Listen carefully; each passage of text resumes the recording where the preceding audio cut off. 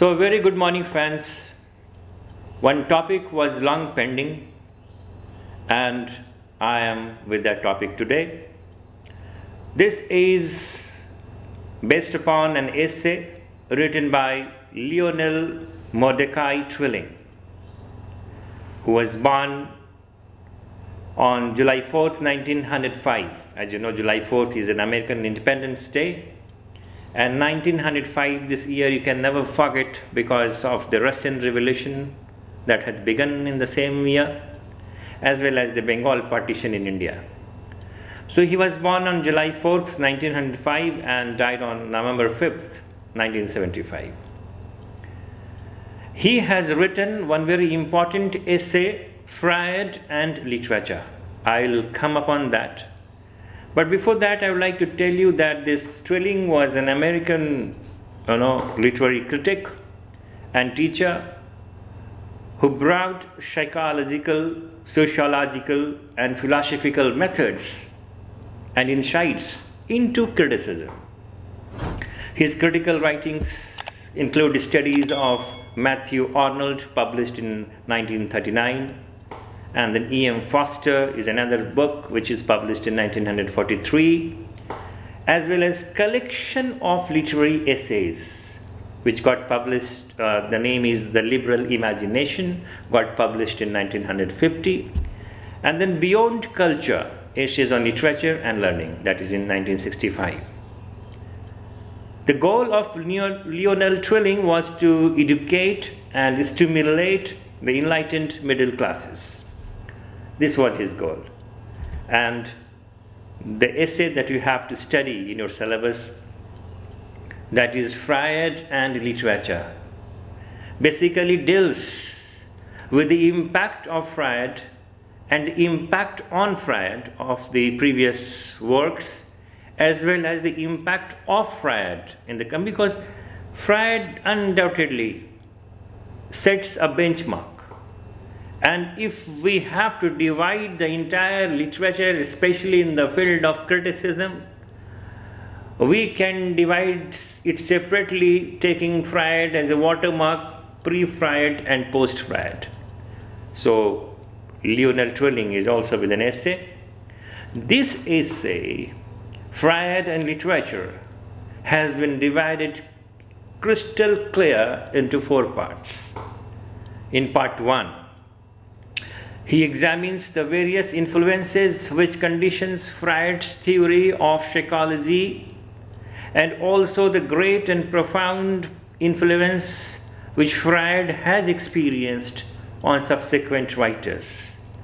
The impact of the literature before Freud upon Freud has been studied, and then the impact or the influence of Freudian literature on the succeeding literatures. This is in part 1. In part 2, Lionel Trilling has devoted this part 2 to consideration of Freud's rationalism, because it was an allegation upon Freud that most of his works are irrational, and it deals with the irrational elements in the human consciousness. But Lionel Trilling has countered this point of view in part 2. Then comes the part 3.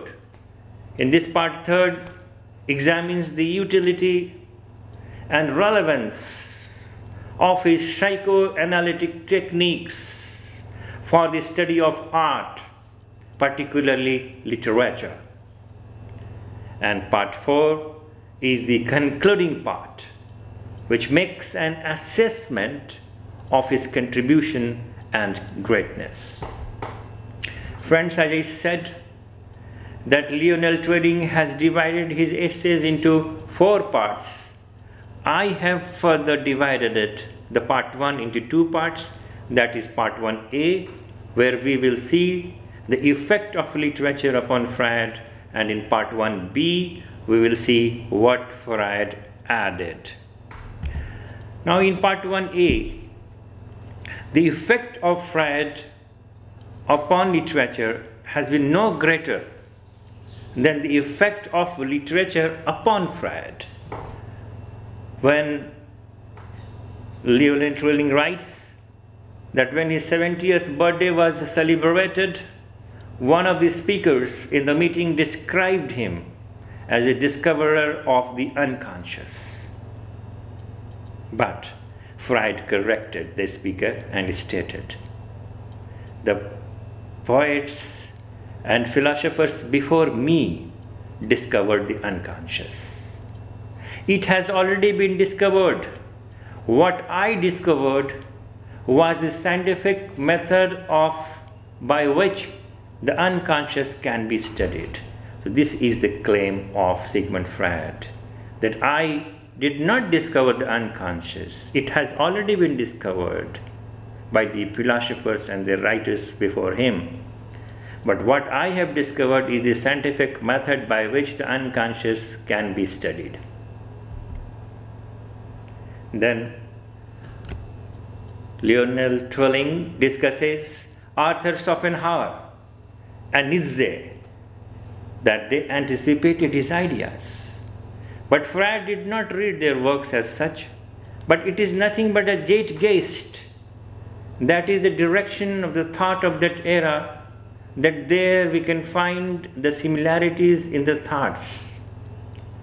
And in this connection, Trilling writes that the romantics of the 19th century can be said the precursor of this psychological studies. Psychoanalysis is the culmination of the spirit of the romantics. The romantics thought that science is standing on the shoulders of literature. They believed that literature itself is a scientific search into the self, and the romantics believed in the hidden things of the human soul, inside the human soul. William Blake, William Wordsworth, Burke did not believe in the wisdom of mere analytical reason. The literature of this period is full of psychological insights and passionately devoted to a research into the self.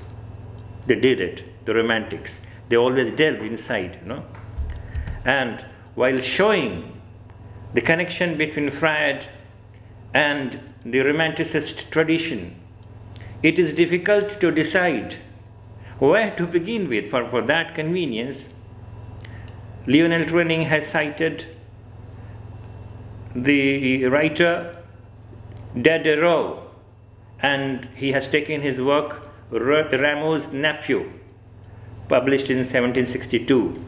And Trilling says that many literary critics and philosophers praised this brilliant little work, of its peculiar importance. Goethe, Marx, Hegel, Shaw, and Freud himself read it, Diderot's work, with great pleasure and full agreement. And Trilling draws at the last the comparison and says, to quote, "Here Rameau, this character of Diderot's character Rameau, represents Freud's id, and Diderot represents Freud's ego." So there were some anticipation of these things earlier also. The subconscious or hidden element has always been the interest of writers like William Blake or Wordsworth or Burke. For Blake, the dark or the bad was the good.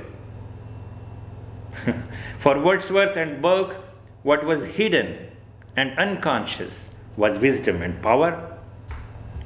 So sexual revolution that was being demanded by Shelley, by Schlegel, later by Ibsen, the belief in the sexual origin of art. It was assumed that art is produced from the womb of sexual powers. Boldly stated by Tieck, more subtly by Schopenhauer, the investigation of sexual maladjustment of Stendhal, whose observations on erotic feelings seem to us directly Freudian. So, friends, we saw the influence of literature on Freud. It is not that for the first time sex came into the center. It is not for the first time that Freud brought sex into the center. It was already in the center. Freud started to work under the influence of Zeitgeist, that is the web of the air, I don't know, but it is somehow where the indication is. Trilling also indicates the same. Now friends, in part 1b, we can see the Freudian influence in literature. So if we were looking for a writer who showed the Freudian influence, Proust would perhaps come to our mind as readily as anyone else.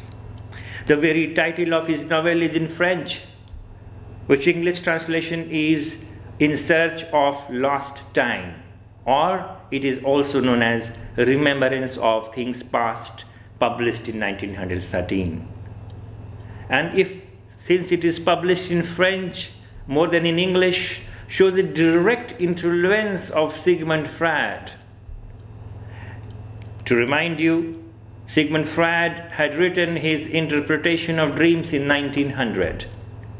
But Trilling is not sure if Proust had read Freud's interpretation of dreams, but the impact can be sensed. Now, even exegesis in T.S. Eliot's poems remarkably read like the psychoanalytical interpretation of a dream.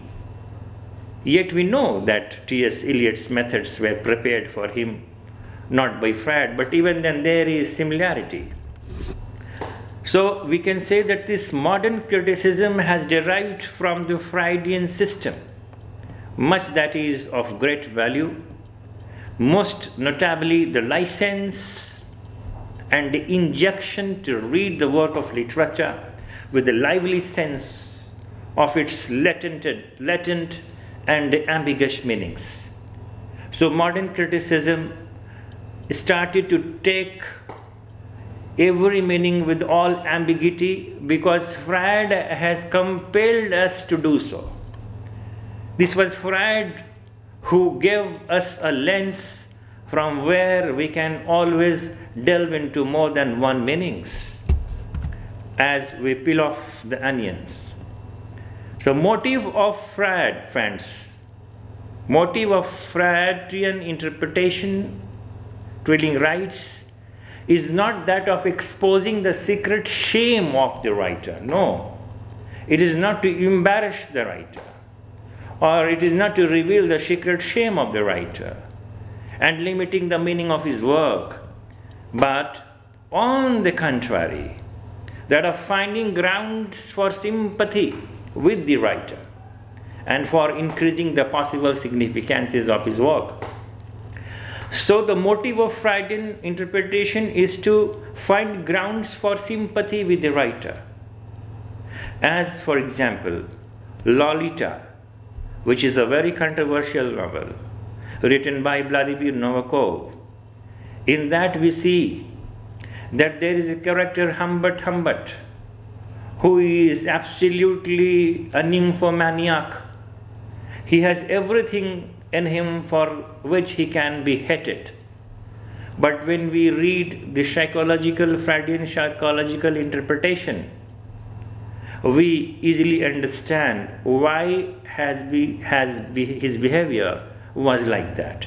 And instead of venting our anger on him, we vent out our sympathy upon him. We pour down our sympathy on him. He said that since he was 16, his girlfriend died, and he is always in want of that spirit in every teenager. That is why I have become neurotic. We become sympathetic toward this character. So to bring this sympathy, finding grounds for sympathy with the writer and for increasing the possible significances of his work, this motive of Freudian interpretation can be felt easily. Now, plenty took inspiration from Freud, undoubtedly. Very few sent him the acknowledgement and gratitude. And it happens. It happens that very few of us give the acknowledgement. It happened with the Freud also. But who gave him the acknowledgement? They were Kafka, Thomas Mann, James Joyce. These are some of the names who owed to him.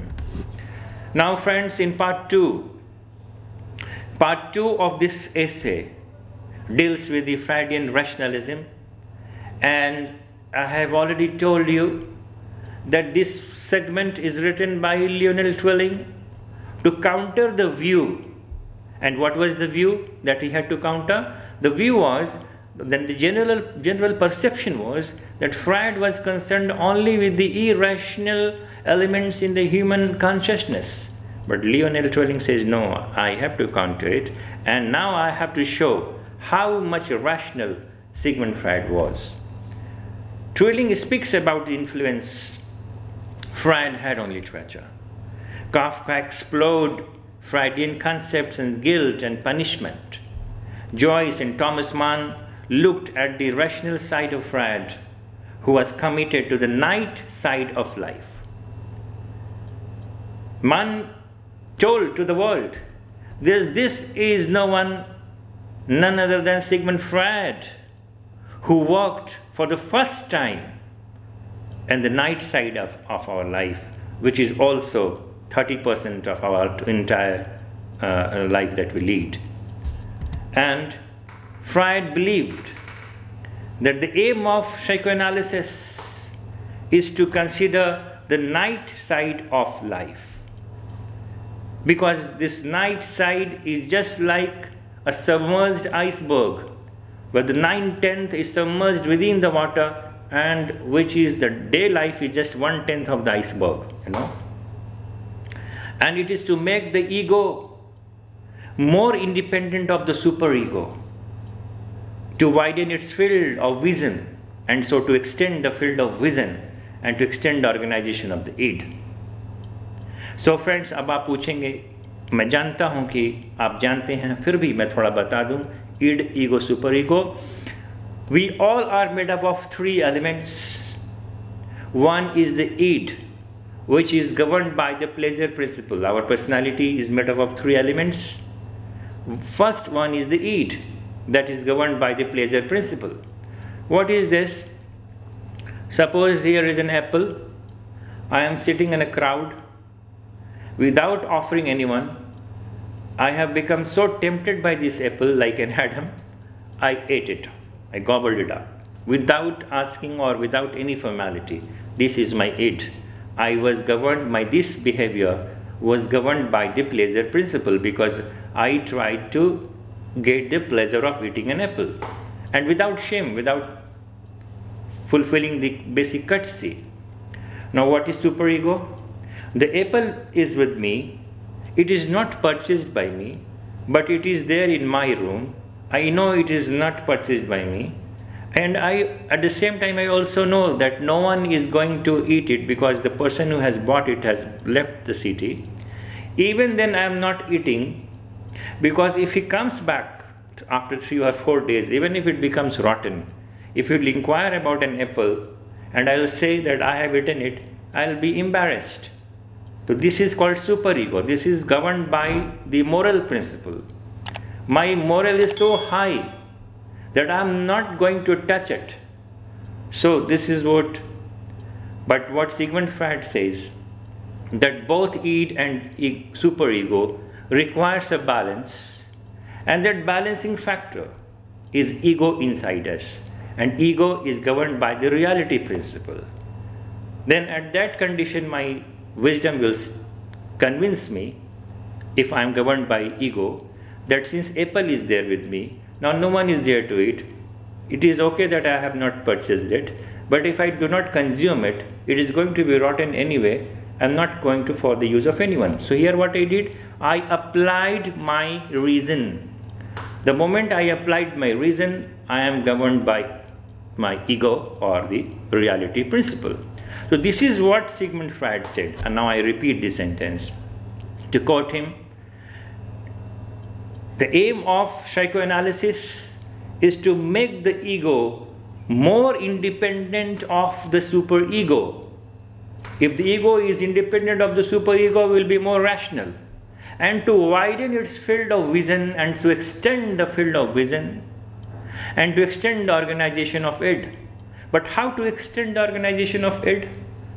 Where id was, he says the solution is where the id was, that is where all the irrational, non-logical, pleasure-seeking dark forces were, there shall ego be. Means ego should never leave the companion of id, otherwise id can be a vagabond, it can be a maverick. So to rein id, to get hold of it, ego should always extend itself so that there will be always reason working 24 into 7 hours. So this is how we can organize id. And this is the main purpose of this psychoanalytical study. Now, in this we also see that what is the Freudian views upon an art. So this upon art, Freud has two views. One, I won't say black or the dark or the negative. For me, this is the two kinds of views. One is the gray views and another is the brighter views. The gray views upon art, that Sigmund Freud believes that art is substitute gratification, that is an illusion in contrast to reality. Sigmund Freud says that art is nothing but a gratification, a satisfaction, but that is substitute, it is not original. So it is an illusion in contrast to reality. Art is illusion, it is not real. Now, in the second grey view that he keeps, or the kind of negative we can, for your convenience I'll say, that art shares the characteristics of the dream, whose element of distortion Freud calls a sort of inner dishonesty. Sigmund Freud says that art is just like a dream, but it is a distorted dream where artist when it writes, because dream is all free, dream is without boundary, but as a writer governed by even by the subconscious, when I start to pen down, I just prune it off. So it is a kind of dishonesty. सपने जैसे पूरी तरह नंगे होते हैं, art भी सपनों की तरह सबकॉन्शियस की तह तक जाते तो हैं पर नंगे नहीं होते। ये लेखक भी कुछ उसमें कलाकारी, कुछ उसमें काट छाट करता है और तब वो पाठकों के बीच में लाता है।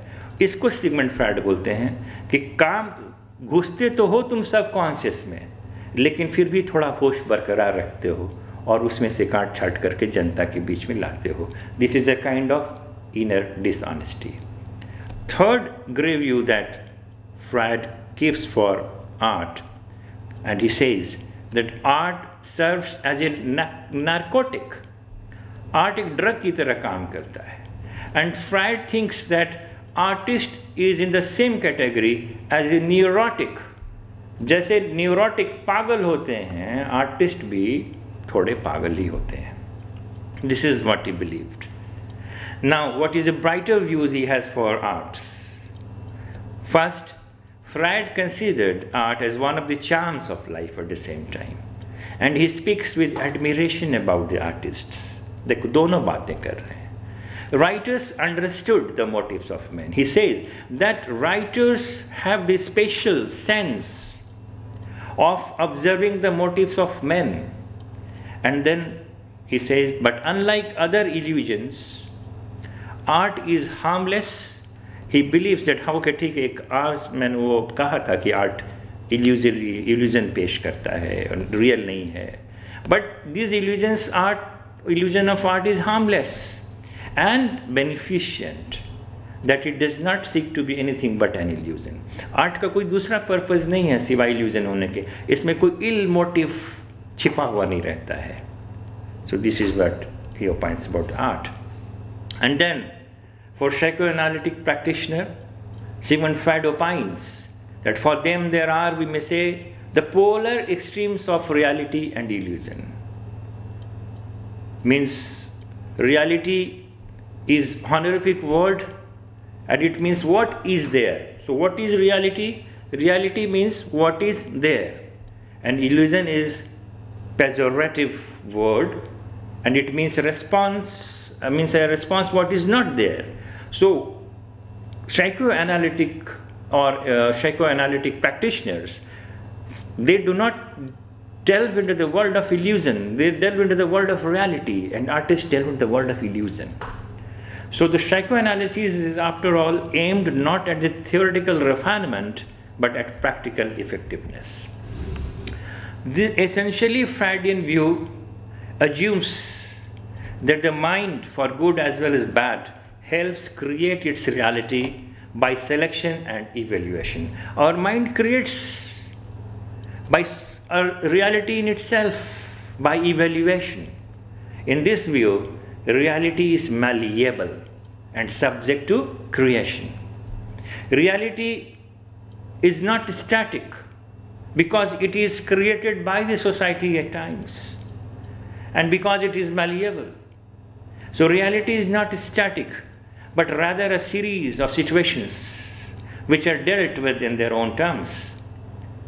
The mind deals with the reality, which is quite fixed and static, a reality that is given and not taken. So our human mind conceives the reality of social life and of value. So if I say what is real, mind deals with the reality which is quite fixed and static. See, and how this human mind conceives the reality of social life and art value.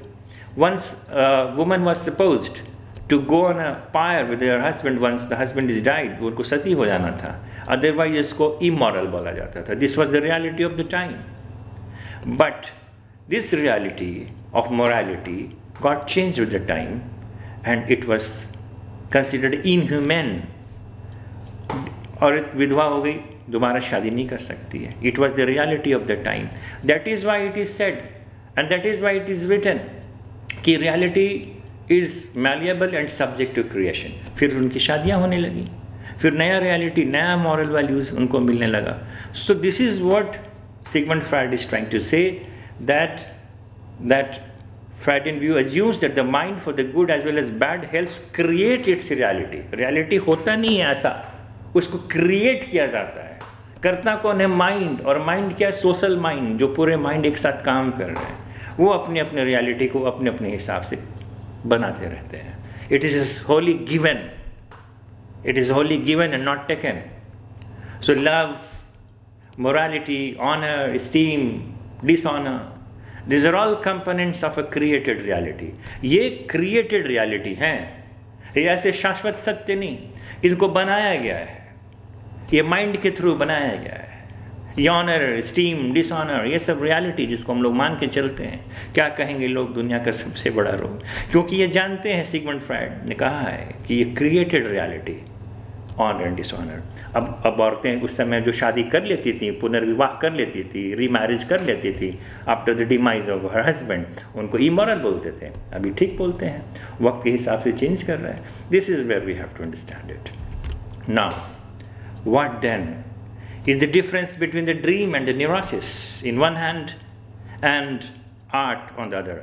So here Trilling writes, and he is quoting Sigmund Freud, that the poet dreams being awake.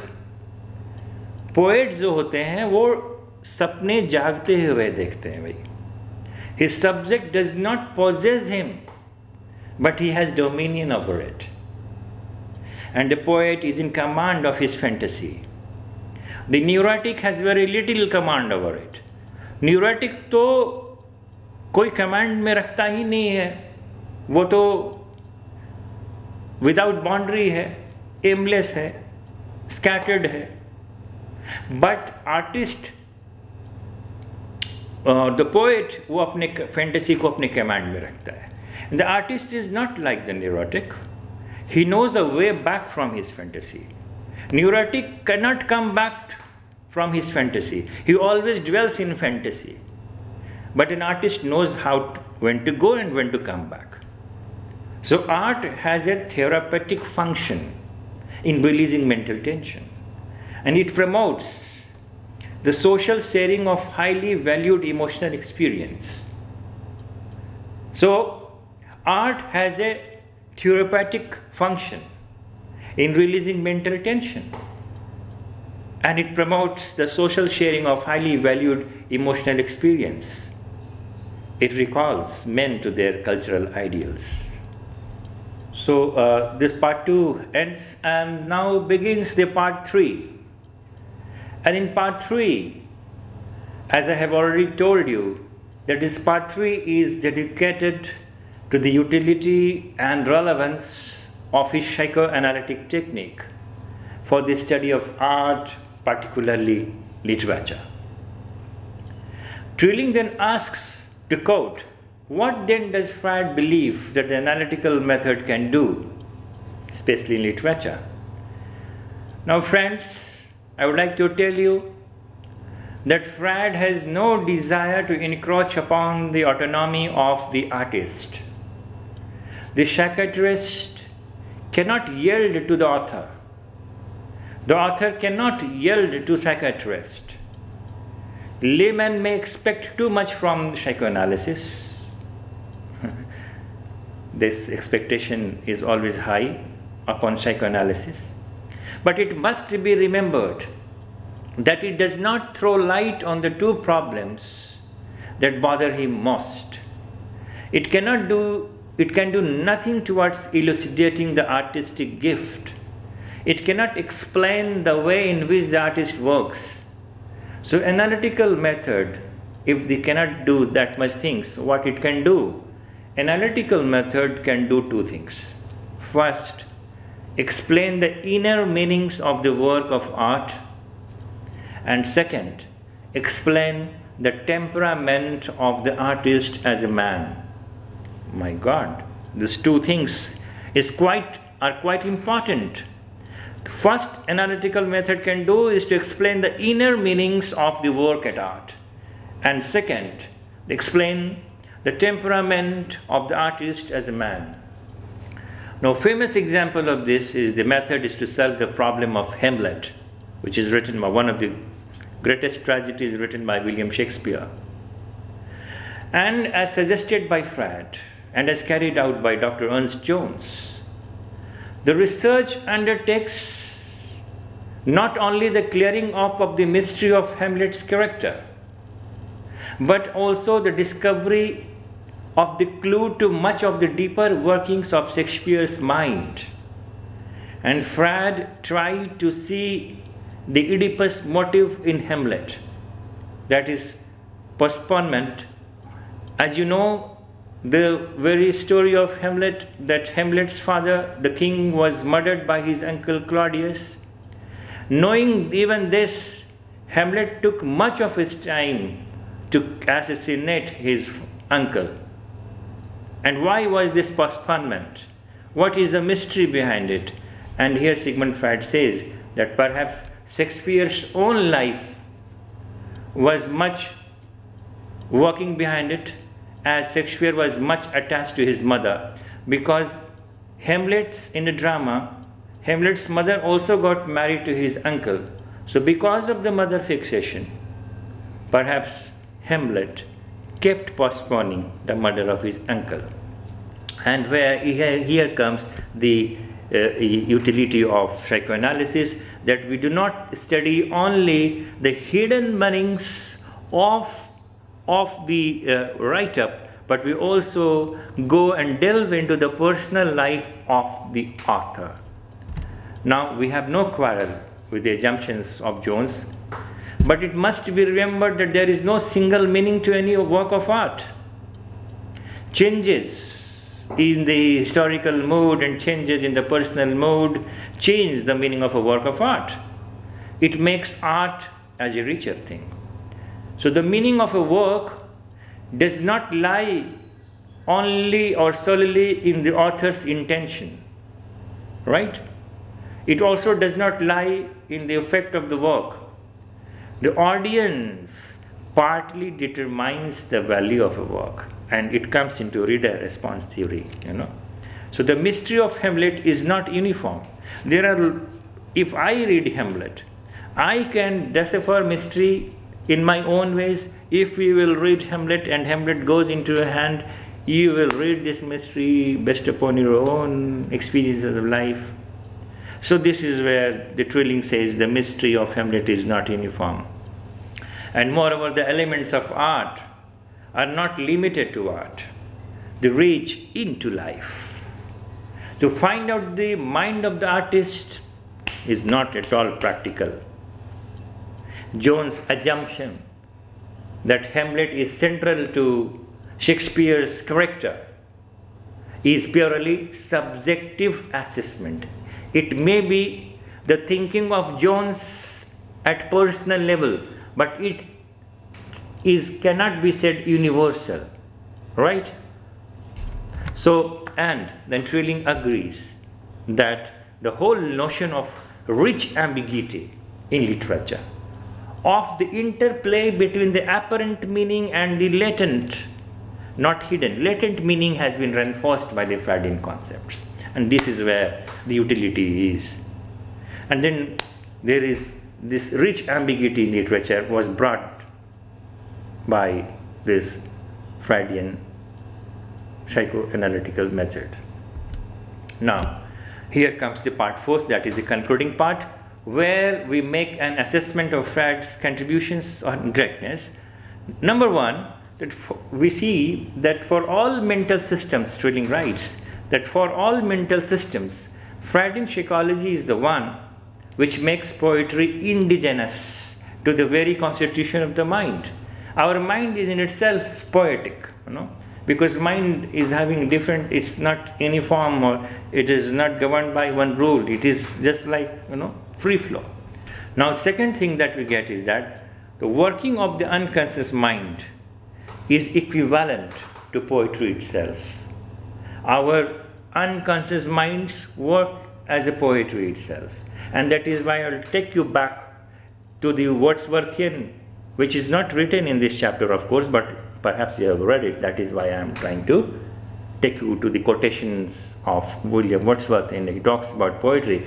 That poetry is a powerful, is a spontaneous overflow of powerful feelings, recollected in tranquility.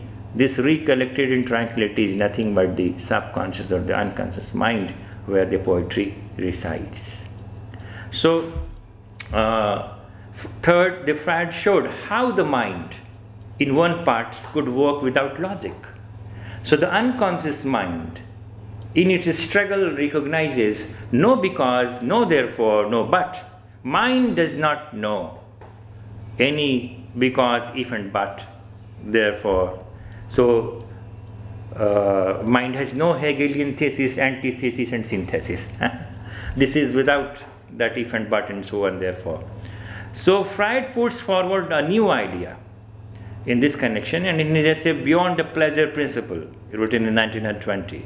This concept beyond the pleasure principle, this supplements Aristotelian's catharsis. It is very near to the Aristotle's notion of catharsis. That Freud's earlier theory was that all dreams could be understood as the effort to fulfill the dreamer's wishes. What we cannot fulfill in daytime, we fulfill in the night time in our dreams. Suppose you have beaten me and you are powerful. I cannot beat you in the daytime, so what will I do? In my dreams I'll beat you up, I'll kill you, I'll murder you.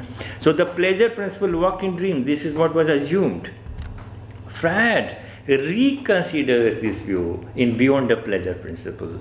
And he feels that in cases of war neurosis, shell shock, the patient recollects the experience with utmost anguish. There was no pleasure principle. Here no pleasure principle is involved.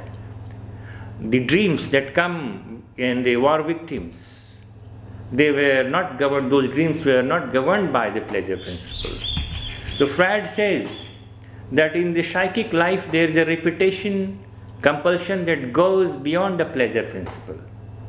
This traumatic neurosis is an attempt to mithridize.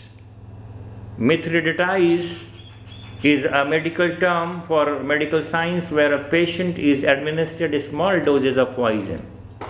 Ultimately, the dose is increased and he becomes immune to poison. So this nightmare, the dream is that a person sees, is an attempt to overcome a bad situation. By repeating it, he is making a new effort to control it. If something bad is to happen, if you are in a trauma, we try to visualize the bad things in our dreams so that if the situation comes in my real life, I'll be already prepared for that to meet the situation. This is how so complex our mind is. It gets us ready for any situation. And here the Sigmund Freud is working. In reading Freud, now what is the conclusion of this essay? So Trilling concludes it and tries to convince us that one is always aware in reading Freud how little cynicism there is in his thought. His desire for man is only that he should be human. So Freud tried to make us human. Freud tried to make us, bring us from being animal to being human.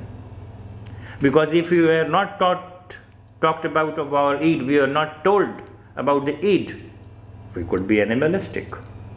We could be always pleasure-loving. So Freudian vision is not narrow, rather it widens the platform of discussion and study. Thank you very much, friends.